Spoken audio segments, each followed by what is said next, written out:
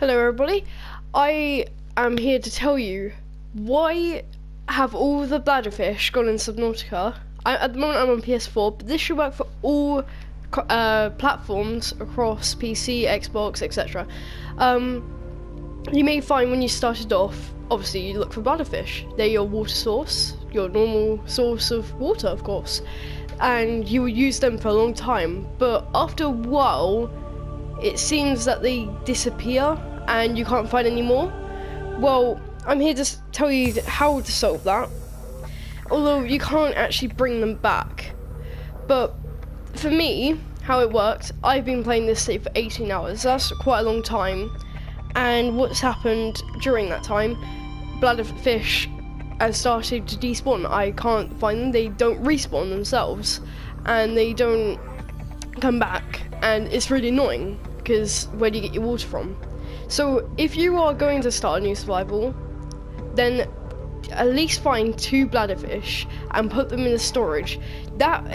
Maybe in your lifeboard, because that'll be the best place to do it. Because when you get the aquarium and a base built, then you can breed them and get unlimited water.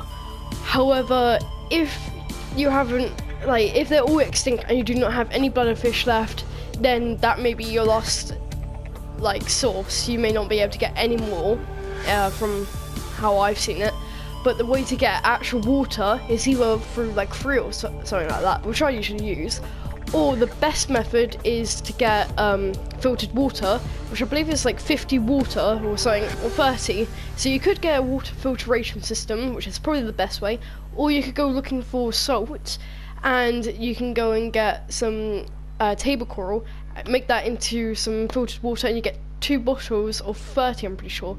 That's probably the best way. Or you could get, obviously, filtered water, but that takes time.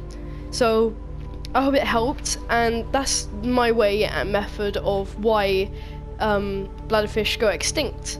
So thank you for watching, lads, and I'll see you in another video. I'm sorry I'm stuttery.